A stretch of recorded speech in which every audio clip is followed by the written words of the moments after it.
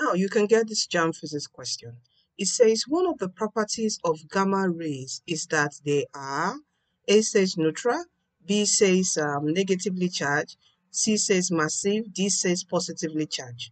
Okay, now if you look at this option, you can quickly eliminate the odd one out, and the odd one out is this massive. All right, when you're talking about gamma rays, it is not about being quantity, it's not mass, it is about wavelength. Okay, that's wavelength, and it's about frequency. All right, when you're talking about rays, that's waves.